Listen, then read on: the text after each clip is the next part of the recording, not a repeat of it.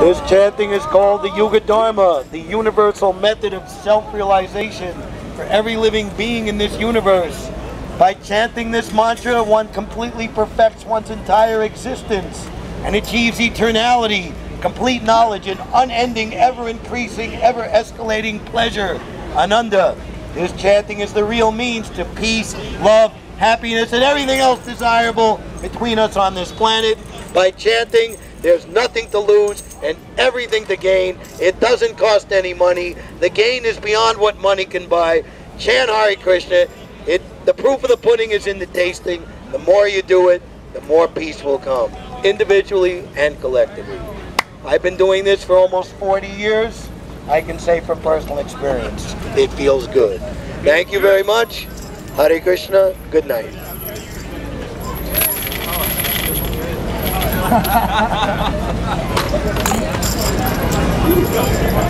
Sripad Indra Prabhu ki Jai! Guru Parampara ki Jai!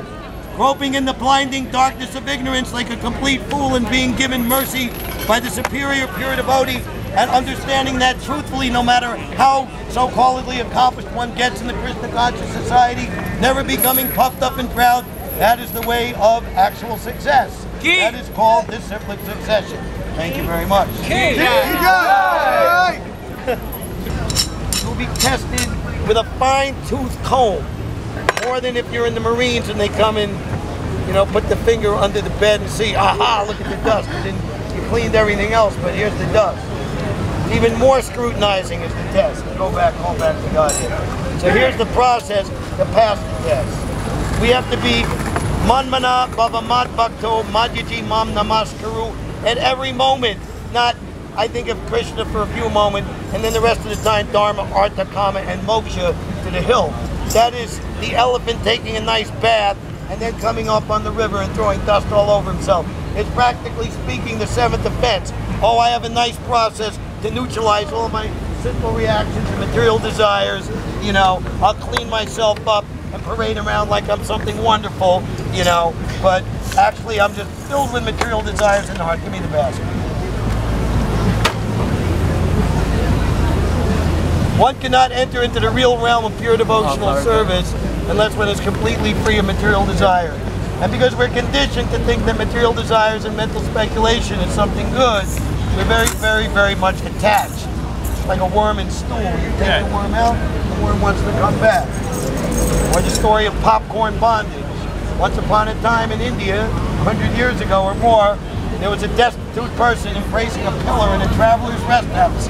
One nice pilgrim, a little well-to-do, took compassion and went to a nearby dukan, a shop, and bought him a bag of popcorn. And he gave him the popcorn.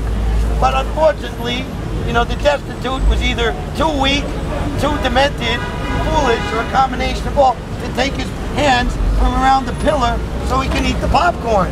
Put the hand in the bag and put it in his mouth. So he couldn't, and give him all good instruction. You should do that. Remove your hand, take the bag, eat the popcorn.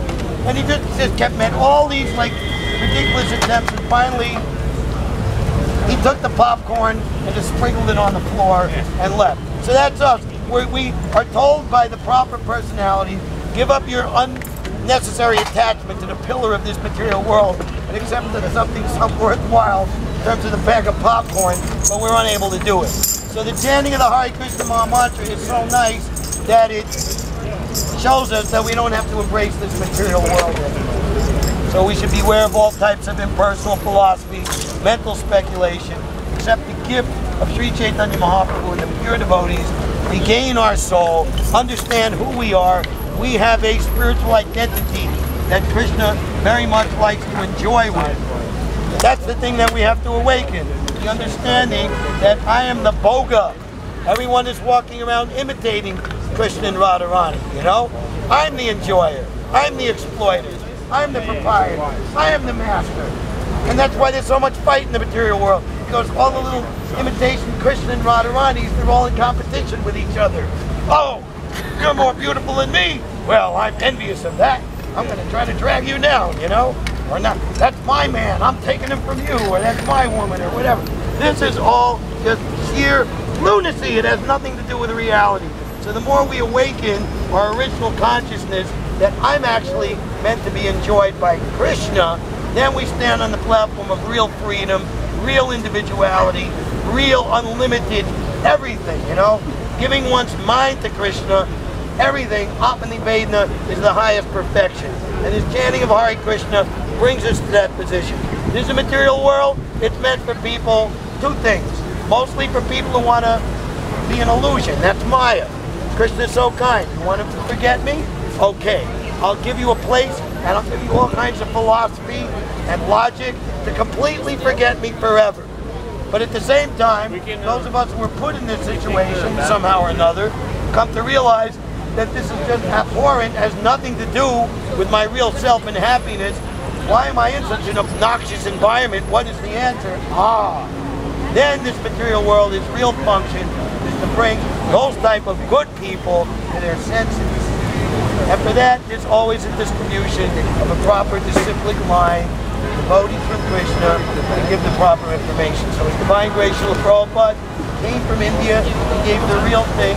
Srila Prabhupada is everyone's instructing spiritual master on this planet for the next thousands and thousands of years, even though he left the planet 40 years ago in 1977. You read Prabhupada's books, you accepting him as the captain of the boat, the guide to get you the hell out of this madhouse. And if you take shelter of Prabhupada's instructions and do what he says, guaranteed you will go back home, back to God. So this Harinam Sankirtan party that's sitting here is representing Srila Prabhupada. We are humbly trying to serve him. We are trying to give the real thing. And those who want the real thing, it's here. If you want to be cheated, there's so many philosophies. No problem. But if you want the real thing, really in your heart, Krishna's in your heart, he'll help you.